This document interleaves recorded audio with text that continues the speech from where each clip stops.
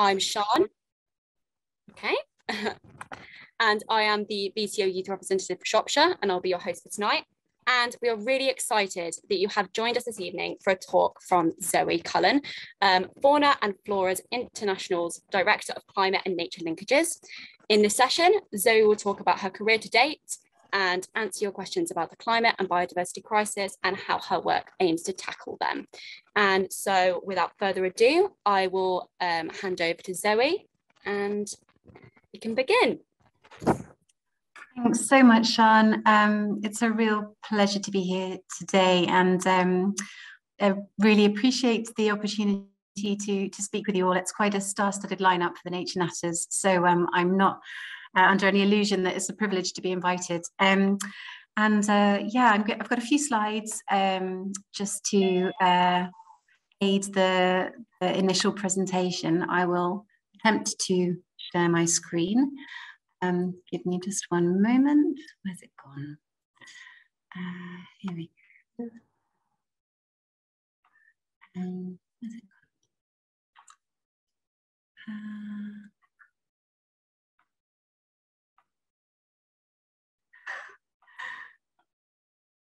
For some reason, I'm having an issue, but I will resolve it in a moment.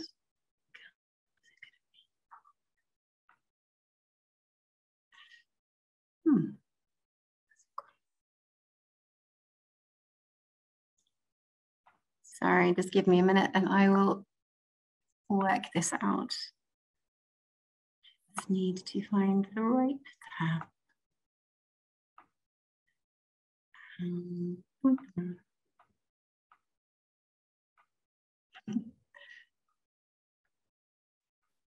you?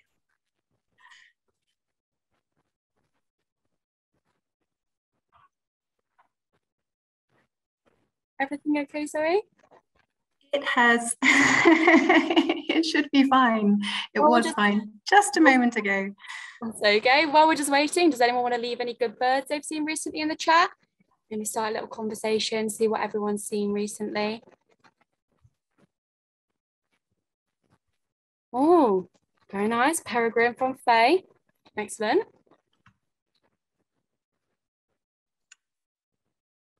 Oh, siskin, lovely. Red-breasted goose. Oh, really good birds. Spoonbill. Oh, that is nice. I'd love to see a spoonbill again. I can't wait. Hopefully soon, or at least this year. Goosander on your webs count. That is good. Oh, so lucky. On my webs, you usually only get most exciting bird is a little grebe. And it's up and running. Okay, Zoë, I'll hand back over to you now. Thank you, Sean. That was fantastic filling. Yeah. That was really nice. So brilliant. Yeah, my name's Zoë Quiroz-Cullen. I am the Director of Climate and Nature Linkages at Fauna and Flora International, which is an international conservation NGO, which I'm sure some of you will have heard of. We're an organisation operating with projects in about 40 countries worldwide, focusing on the conservation of biodiversity, threatened species and habitats, but with a wide range of approaches to doing that, and with an increasingly strong focus on how our work intersects with tackling the climate crisis. Hence the focus of my role and the programme that I'm running within FFI. So I'm going to kick you off just with a few slides about my early years, my education, and what led me into a career in conservation, and then just a little bit about the nature of some of the work that we're working on in FFI on climate and nature. And I will try to keep the talking to a minimum so that we can also have plenty of time for conversation and questions. So just sort of kicking things off, I think I'm probably like many in this group. Much of what inspired me early on was just a natural affiliation with nature. This is me with my younger sister, with my very first pet rabbit. I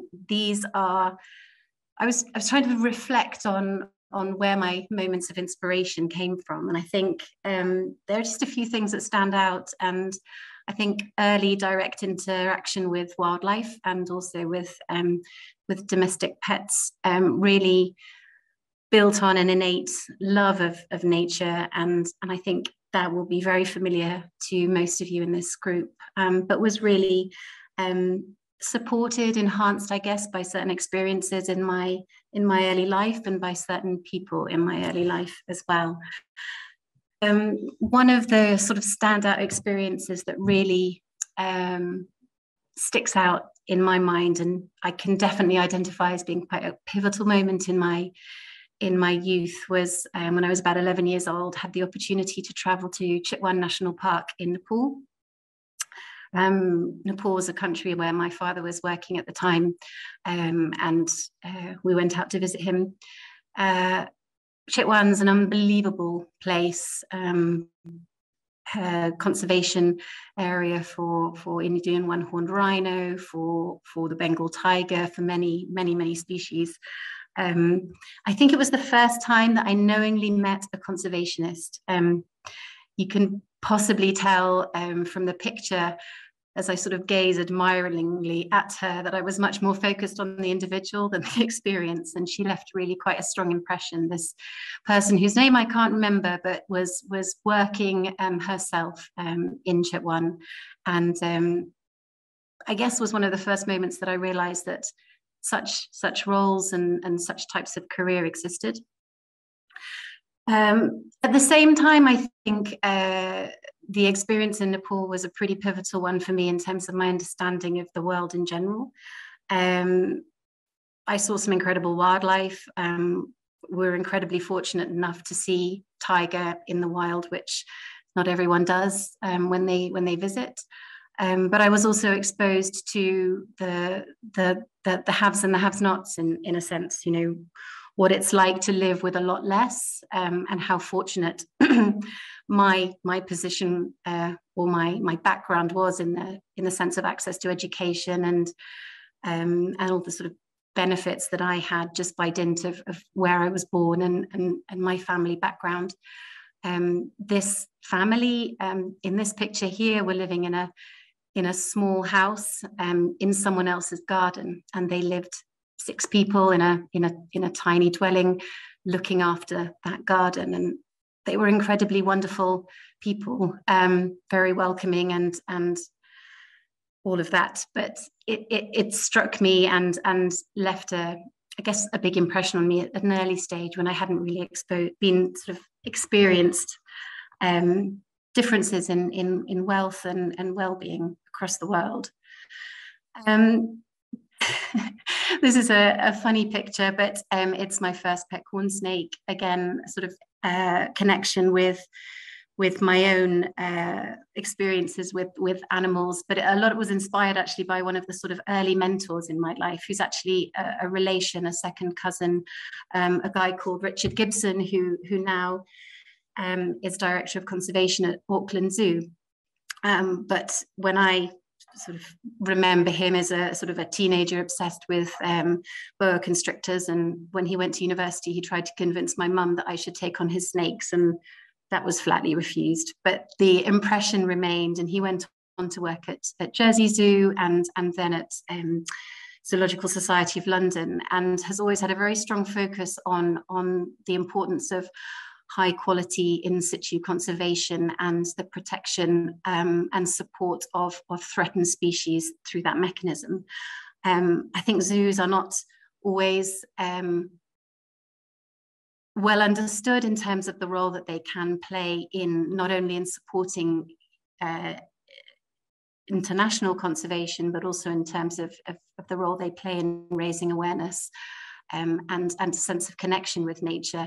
Of course, there are bad zoos, but there are also exceptional ones, and certainly Richard and his career has been a source of inspiration to me.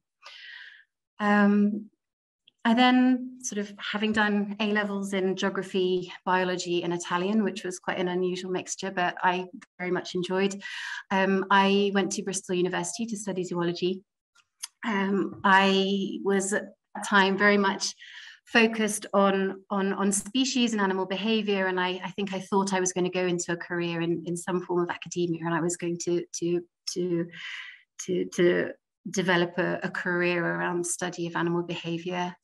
It was my first experience, I suppose, during that time of really understanding and meeting proper birders. I can't claim to be a birder. I would love to be better at bird identification, certainly by song, because that's definitely not one of my strengths. But I did spend time at the Chew Valley ringing station with that group and learned about bird ringing and developed a much greater love for birds through that experience. And certainly Bristol was a great place to be.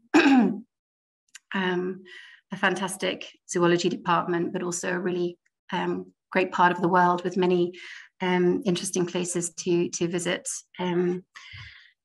After that, I think my background in sort of my earlier experiences of travel, and then my growing interest in conservation courses in restoration ecology, for example, while I was at Bristol, I was starting to think more and more about how the future of species and the future of their habitats is absolutely not in isolation of what's going on in the rest of the world, how it interacts with business and global economies, how it interacts with human well-being.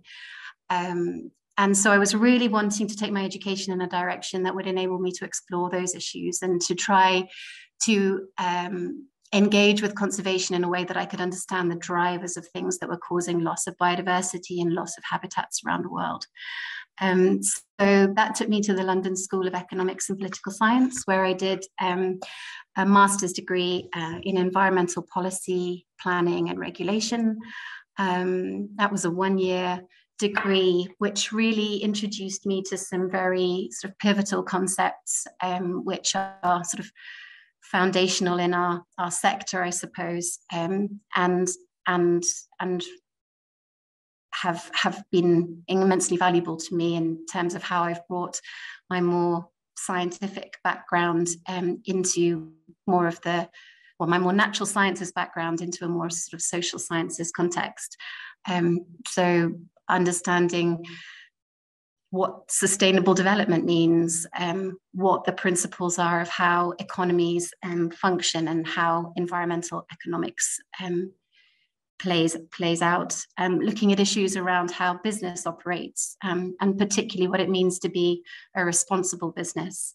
I think the term corporate social responsibility can seem a little outdated now. I think things have moved on, but at the time when I was doing my master's, it was very much sort of the cutting edge in terms of what businesses were doing to think in a more responsible way about the environment and about their impacts on society in general. It was also an opportunity to learn much more about government and the world of policy, and how sort of international and national policies with respect to the environment are so key. So having completed my master's, I was fortunate enough to connect with the Director of Business and Biodiversity at Fauna and Flora at that time. So her remit was very much around how we as an organization and as a conservation movement can engage with and influence and support change within businesses, and look at how to meaningfully help them to move onto a pathway of reducing their impacts on nature and people, and indeed try to move to more of a trajectory of positive impact. So those are my sort of initial movement into FFI, and FFI is an interesting organization. It has always been fairly much on the front foot in terms of its views around working with business. It was one of the earlier NGOs to take a very pragmatic sort of partnership approach to working with the sector, always trying to do so very carefully and very selectively, genuinely looking to work with businesses that are serious about change and improvement. And I think that's one of the things that really inspired me about the organization at the outset. I haven't stayed with a pure focus on sort of working with business throughout my career, but I've always been inspired by FFI's approach to partnership, its willingness to sort of work in some complex contexts, not shying away from complicated issues, and trying to be a solution provider in terms of offering partnership where there is serious willingness to work together. So there you can just see a couple of pictures of me in the early days. One of the sort of first roles that I took on with FFI after my sort of initial sort of quite short-term project was to take on management of something called the Rapid Response Facility, which is a small grant scheme for World Heritage Sites. World Heritage Sites are some of the most exceptional sites for nature or for culture around the world. And the funding mechanism was set up to be the most rapid funding mechanism in the world. So essentially making small grants available to respond to crisis situations. The grant applications are turned around in 8 working days, which makes it one of the fastest funders that's out there, and means that when there's a crisis situation, such as a serious uncontrolled forest fire, for example, or there's been damage to some kind of conservation infrastructure, the fund is able to move in very quickly. This was a pretty incredible thing for me to get landed with at an early stage in my career, because as you can see from this map, the Rapid Response Facility has had an impact in a lot of countries around the world. It's supported a number of World Heritage Sites in crisis, 30 plus since it was launched. And in those days, I was lucky to be able to make some visits to some of the sites and really understand a bit more about the conservation challenges that were being faced in those places. So one of the first places I went to was Guatemala. And to the Sierra del Lacandon Reserve, which is on the border between Guatemala and Mexico. You can see here that this is the Rio Sumachinta. It is a river which is also the functional border between those two countries. And in that context, the grant funding was really to support the local organization that was responsible for helping to manage and protect the national park on the Guatemala side, to deal with serious issues of loss of forest in those places, which was driven by sort of illegal activity moving across the border between the two countries. So there you could see sort of the geopolitics coming into play, and some really quite challenging contexts that the local partners in Guatemala were working in, security threats, and the challenges of working in that environment where it's most definitely the social and political dynamics that were driving the pressure on the forest. Another place that I went to that has become very important to me and ended up becoming a sort of significant part of my career for a number of years was Kerinci Seblat National Park in Indonesia.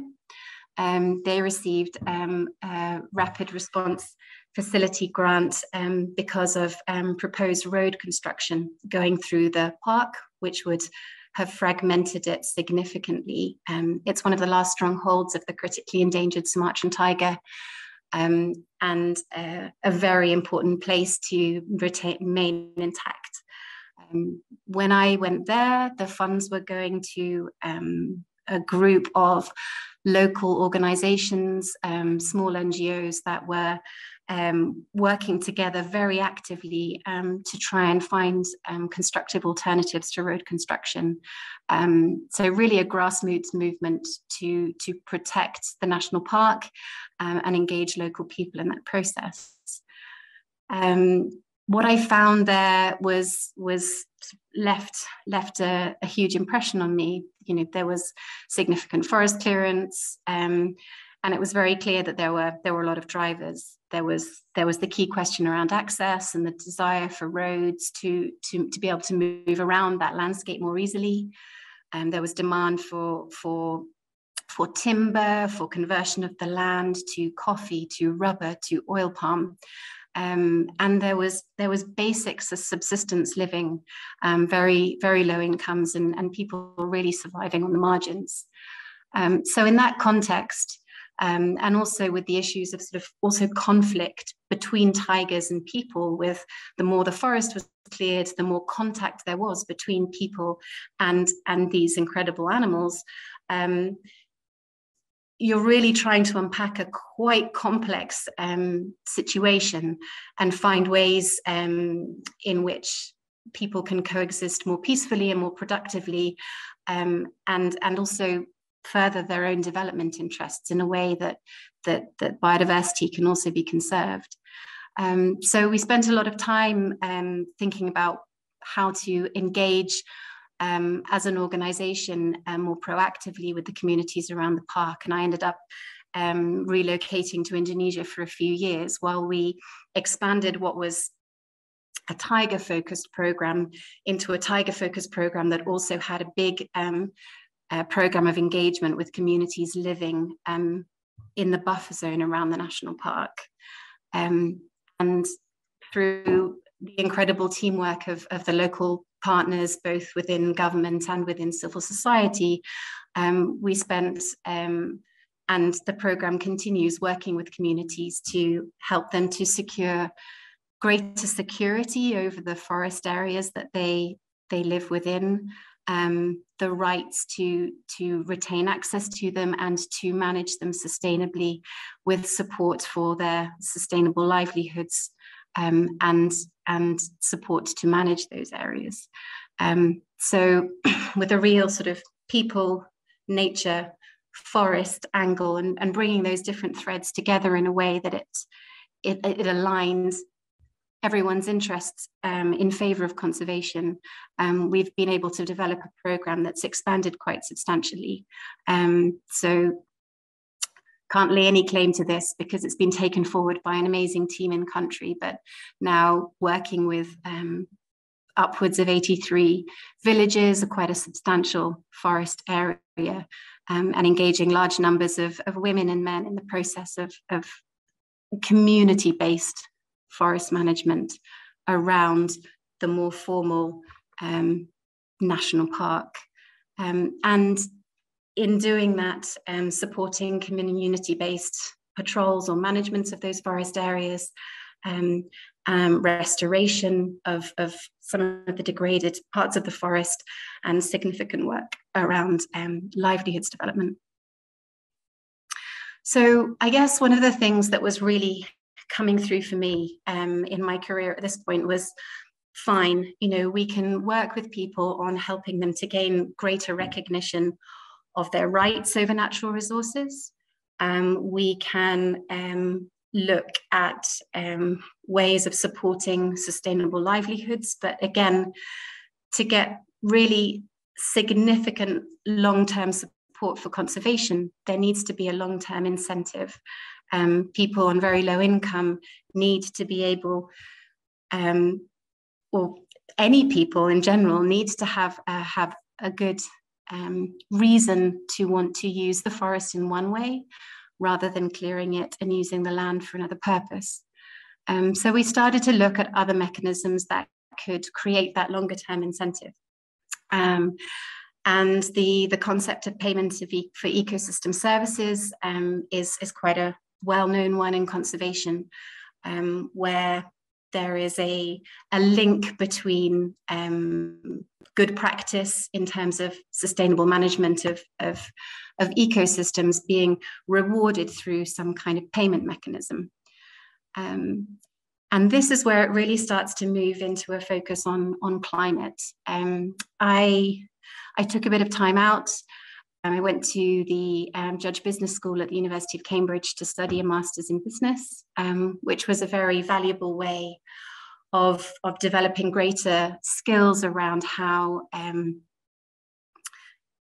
not only how business works, but also how to think about financing the conservation movement and the work of NGOs in a more sustainable way, and how to connect the partners that we work with more sustainable sources of income. One of the biggest challenges that we have in the NGO sector is our very heavy reliance on grant funding, which is absolutely pivotal for all that we do. We need funders to enable us to work, but there are ways in which we can build on sort of more traditional funding mechanisms to develop more entrepreneurial ways of operating and accessing sources of funding that can be more sustainable in the long term, whether that's supporting the development of businesses at community level that are aligned with sustainable practice, or whether that's also linking with other sources of finance, which are emerging, for example, as the climate and nature movements come together, and there's recognition of the role of ecosystems in responding to the climate crisis. And there becomes routes by which funding to tackle the climate crisis can come in and support the work of nature and people that are protecting nature. So in recent years, the concept of nature-based solutions has gained a lot of traction globally. Essentially, it's, and this is, I should say, a diagram which is credited to the IUCN, but is essentially using ecosystem-based approaches or using nature to underpin our response to addressing a whole range of societal challenges, whether that's climate change, whether that's poverty or food insecurity, whether that's issues around water quality, whatever it is.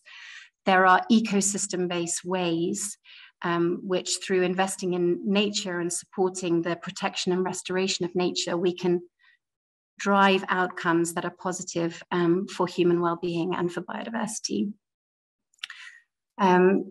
One thing that we've seen in recent years has been, particularly in the lead up to the UN conference on climate change last year, is a real coming together of our understanding around the connections between nature and climate. And that's one of the reasons why FFI recently established a dedicated climate and nature linkages program, and I've been delighted to be part of the development of that. So in sort of terms of articulating that connection between nature conservation and climate, and why the issues of biodiversity loss are very much connected with the climate crisis, is that ecosystems store enormous amounts of carbon. Different ecosystems store different amounts. But tropical forests like this one here in Cambodia, or coastal systems, particularly mangroves, for example, which occur in the Pecca Channel in Tanzania, store vast amounts of natural carbon. And protecting these places and ensuring that they're not cleared and the carbon that they store is not released into the atmosphere is playing a very critical role in making sure that we don't lose more carbon into the atmosphere. Equally, restoring places that have been degraded is playing a critical role in drawing carbon out of the atmosphere. So FFI did an assessment of the carbon storage just in its terrestrial projects last year, and there's more than 1 billion tons of carbon stored just in those sites. So we know the value of conservation is of equal value, or I mean, equivalence is a strange word, but it's the value for biodiversity is also matched by its value for climate. And I think this is really elevating the understanding of those sectors that maybe have been less engaged with biodiversity before around why nature is so important. So FFI is working in a range of sites. I'm going to speed up a little bit, but this is an example of some of our work in Northwest Liberia. This map here shows it shows the risk of deforestation in these key areas over the next 10 years. What FFI is doing here is working to bring key areas of the Upper Guinean forest area under more sustainable management, and then work with local communities and with government to basically quantify how much climate value and how much biodiversity and community value is being created out of this work. And in doing so, aim to connect these communities with a market for the carbon which exists. You may have heard of the concept of reducing emissions from deforestation or forest degradation, or REDD+, and it's a mechanism by which high forest and low or sort of developing countries can access payments for protecting their forests. And that has to be off the back of having proved that deforestation rates have reduced. But it is a way in which these nations can be meaningfully, the critical global benefit that is being provided by retaining these forests can actually be acknowledged and rewarded. Well, not rewarded, actually just paid for, because they're providing a service to the planet.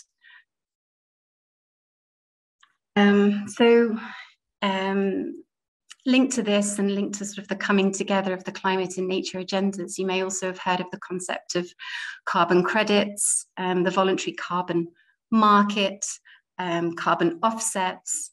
They've had it is this concept of emissions being produced in one place being offset by emissions being avoided or taken out of the atmosphere in another place or in another way. And increasingly a market is created where, for example, companies in some contexts are working out how to reduce their carbon emissions, but they're also finding that there are emissions they can't yet eliminate, and they are using nature-based offsets to essentially balance this out. I would love to talk a bit more about the detail of that. I'm sure you have questions. There are reasons for this to be an opportunity for nature, and there are reasons also for this to be a risk for nature. And I'm very happy to go into that in a bit more detail in the questions, if that's useful. Just to say, an increasing part of our work is not always at site level. Whilst we're trying to work with our partners and with communities on the ground to try and make sure that the enormous value of the work they're doing to protect nature and also in service of the climate is recognized and connected with more sustainable sources of funds that support this work. And we're also trying to make sure that the whole demand for nature-based carbon and the way at which it is used is developing in a way that will continue to deliver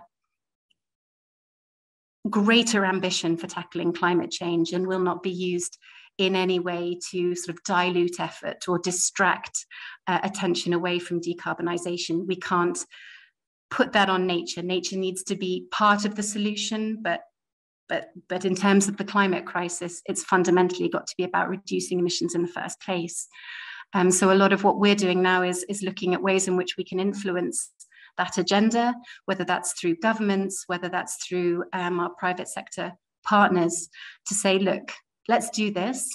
Let's make sure that, now that the connection between climate and nature is being seen, but at this point, we don't feel it's yet being fully understood. It's recognized, but it's not necessarily being universally dealt with in the right way. So we're now really focused also on how to ensure that this whole movement moves ahead with quality. And the qualities that are key are particularly focused on how it's delivered on the ground. It's got to be about local people. It's got to be about local leadership. And it's got to be about ensuring that biodiversity continues to be a key part of the focus. And it's not carbon exclusively, which is another thing that we're seeing, quite carbon-centric view of the world. Which is very necessary because the climate crisis is so urgent. But let's make sure that in the interests of climate, we're not planting lots of monoculture plantations which have no value for birds or other aspects of biodiversity. So as much as it's about what needs to be done, it's also very much about the how. Just a final point around adaptation as well. We talk a lot about tackling climate change in terms of the role of nature in reducing emissions or storing carbon, but it's also about adaptation. People and wildlife can't adapt to climate change unless we're taking holistic views and ensuring that the sort of intact ecosystems are prioritized, because they are the most resilient and they will best protect people from the sort of the impacts of climate change that we're already seeing occur. So this is just a few pictures of some work in Nicaragua, which is really integrating climate smart agriculture approaches, which build resilience in the local agricultural economy for local people, but is also ensuring the protection of key habitat for the yellow-naped parakeet, which is one of the key threatened species on Ometepe Island in Nicaragua. And just a quick mention of the climate importance of marine and coastal systems. Sophie Bembo will be doing a nature natter in a couple of months' time. She's the marine head at FFI and will be able to speak much more fully to the role of marine and coastal systems in the context of climate change as well. Thanks very much. Thank you for that, Zoe. I think we can all agree that was absolutely fascinating, and I'm sure that a lot of us here tonight will resonate with both you and Flora and Fauna International's ethos. It was absolutely amazing to hear. It is now time for the Q&A. If anyone would like the opportunity to say their question out loud, please raise your hand and I will address it. Otherwise, I will just read out any questions from the chat. Any ones you have, just drop them in and I will read them out for Zoe to answer. So we've got a question here which says, do you feel hopeful about the future of the planet? That's a great question. I do. I'm an absolute optimist, but I'm also a great believer in the resilience of nature. And I'm a great believer in the commitment that I am seeing in the world around climate and nature. To be honest, it's quite a daunting time to work in the sector. I'm not going to lie. I think, and I'm sure this resonates amongst many young people. You know, I think there's a lot in the press. We can see impacts of climate change being felt around the world. But one thing that I think is incredible, and I certainly felt it when I was in Glasgow at COP, and I feel it increasingly, is that more and more sectors are getting very, very focused on this issue. Not all of it are completely doing it in the way that we would want, but by and large, there's a gear shift in terms of energy. And I believe that with enough people who really understand the issues supporting that process and doing what they can to enable it and steer it in a positive direction, that there is a lot of progress that can be made. That said, I do find it really important to take moments to just sit back and focus on nature. I spend a lot of time at my desk, at my laptop, or speaking to people. I don't spend a lot of time in nature, and I do need that in order to sort of revive that positivity. So I think the fact that you started this session talking about bird sightings is exactly the antidote to some of the anxiety. Okay, so I've got another question for you here, and it says, do you use sustainable buildings to help nature? Really interesting question. So I wouldn't say that we are, as an organisation, particularly expert on sustainable buildings. We certainly understand their importance. We sit here in a building called the David Attenborough Building in Cambridge, which hosts a cluster of conservation organisations. And all of the organisations involved have been very keenly focused on how to make the building as sustainable as possible, because that is obviously in line with the ethos of those of us that occupy it. But in our projects on the ground, I don't think we do that much construction, so it's probably not so relevant, but it's a fascinating area and really important. Oh, lovely to hear. And we've got another question for you. What are some of the most exciting species that you've got to work with? Oh, well, tigers 100%, because I mean, I didn't give enough credit to this incredible lady that appeared in one of my slides, but this is Debbie Marta, who established the Sumatran tiger conservation program of FFI in Kerinci back in 2000, pretty much on a shoestring, and it's an unbelievable program that's run in partnership with the National Park. And it really has been responsible for maintaining the health of this really key remaining population of Sumatran tiger. So I would count that. I think it was when I visited her, and she had a rescued Malay sun bear. She had unfortunately a rescued baby clouded leopard, which unfortunately didn't survive. But the madness of that first experience was what got me back to Indonesia for 3 solid years after that. And she's an incredible human being. Yeah, it sounds it. And it's such a beautiful photo of the tiger, by the way. What a truly beautiful species. So I've got another question for you, and it is, what is your favourite thing about working for an international organisation like the FFI? So earlier in my career, I would have put travel up there quite high, because it was I was very fortunate to be able to get quite a bit of exposure to different places, and it was. I didn't necessarily start at the organisation thinking I wanted to spend time working overseas, but it became apparent to me a few years in that it would be very valuable, and the opportunity to be able to live and work in another culture, learn a completely new language, try and use that in a professional context, and work with the conservation issues playing out in front of me day in, day out, where you'd have a head of a local village dropping into your office at any time of day.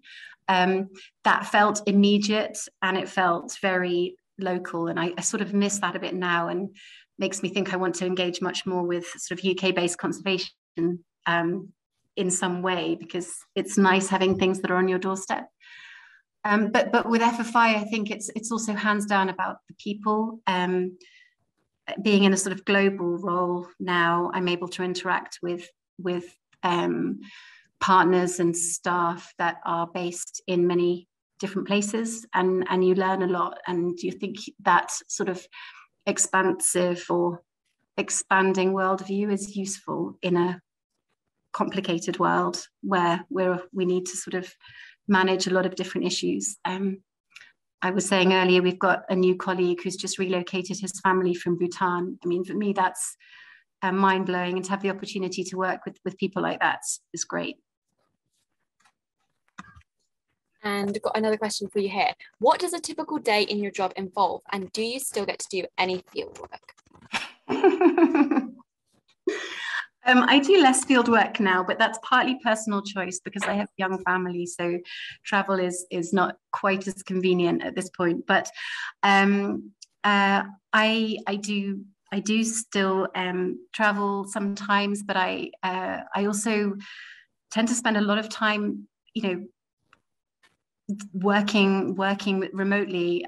It could be a call on Belize 1 hour, Liberia the next, then Cambodia. Then it's something much more management focused and working out how to sort of support members of my team in their work, or deal with or engage with one of the many organizations that we work with, trying to sort of be more influential on organizations. So we might be working or speaking to a large multinational company and talking about how they plan to invest in nature and climate, and are they thinking about the right things? Do we have advice for them on what they should be thinking about? So it's quite varied.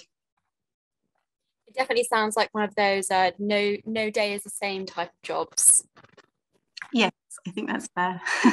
Another question. Do you work with any other conservation organisations, e.g. the Wildlife Trust in the UK? Okay, good.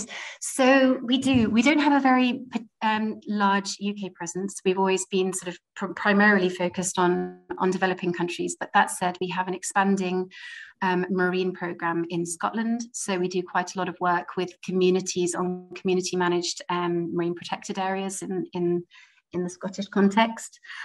We do huge amounts of work with other conservation organisations internationally. So one of the things I really like most about FFI is the fact that we are very focused on partnership, and we're very focused on enabling rather than leading. So we like to structure our conservation work so that it's empowering local partners to do as much of the work as possible. We provide technical support, we collaborate on fundraising. In some countries, we have physical teams that are working with local partner organizations. In other countries, we simply support a local partner. Places like Turkey, Belize, for example, there are very few FFI staff on the ground because we're just supporting and working with amazing organizations. Okay, I've got another one here. So this one's from Arjun, who is studying nature-based solutions as a topic at university. And he asks, do you think it's something that should or could be added to the curriculum for younger ages going forward? Yes, absolutely. I mean, I think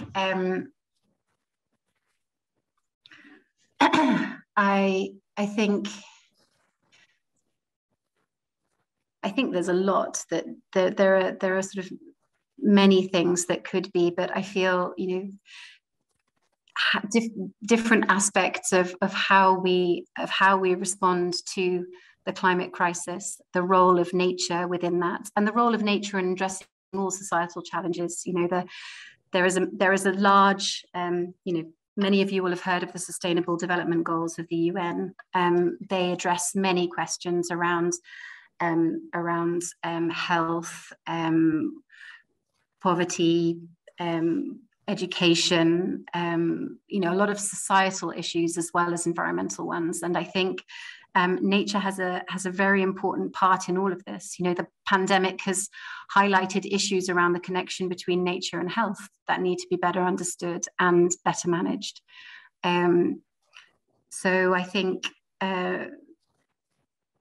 climate change wasn't really in my school education. I can't see a rationale, and I'm assuming that's changed significantly by now. I certainly hope it has, but I think nature-based solutions need to be a key part of it. And I also think it also, in addition to school education, it's also around some of the training for people who are going to other sectors. So one of the biggest changes we're seeing now is that because nature and climate and the role of nature in responding to the climate crisis is so better understood, that skills in this area are being recruited in industry, in banks, in consulting firms, in all sectors, in government. There's actually a real shortage of people who really understand ecosystems and how nature-based solutions, for example, would be developed and implemented well in practice. You know, the social sciences, the ecological sciences, how they come together and connect in these sectors. So there is a skills crisis now as well, and there is going to be no shortage of need and opportunity for people wanting to work in a wide range of different sectors on this kind of area. Thank you for that. And another question here. Going back to what you were saying earlier, what is your personal opinion of carbon offsetting, and do you think it works in practice? Thanks. I was hoping this question would come up. My personal view is that it can be a very effective way of getting sustainable finance into places for their long-term protection.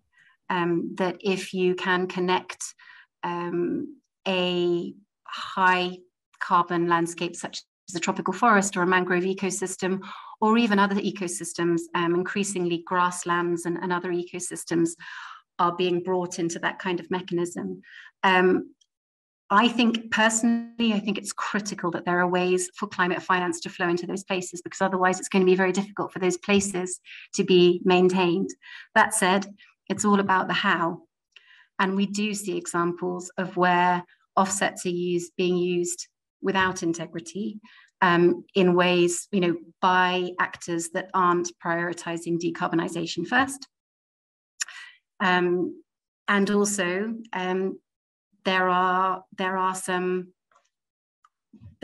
projects out there that don't have great credentials. They might be delivering climate benefits, but they're not necessarily thinking about people or biodiversity. And badly developed projects are a major risk, and could be very, they could certainly marginalize people who are already very marginalized, and be exploitative. And they could also have negative impacts on biodiversity. So for us, it's I think, as I was mentioning in the presentation, a lot of our focus now is on the how. We think that they can be done very well, and that they can have a really, really important role to play in accelerating the route to sort of a net zero economy. But the devil is in the detail, and we've got to make sure that there's real scrutiny on how these offsets are being used. I think there is more scrutiny now. You certainly see plenty in the media.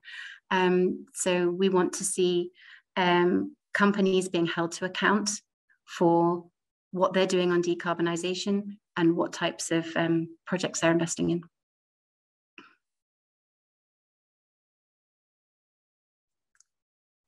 Just realised I'm muted, so I am now speaking again. For a final question, do you have any exciting plans or projects for the future? Good question. Yeah, I mean, we're really working on expanding what we. So we work in 40 plus countries around the world. So we've got a pretty large project portfolio. Our focus is really within the Climate and Nature Linkages program is focused on supporting more of those places to benefit and access international climate finance. There is a lot of finance out there. What we want to do is make sure it's getting to the right places, that it's getting to more of the critical habitats, that it's prioritizing protection of places so that we can avoid more loss of biodiversity that we can't afford, and that we're supporting more local people to get access to the benefits they deserve for protecting those places. So for us, it's all about scaling up how we connect our existing project areas and our partners and the communities that we work with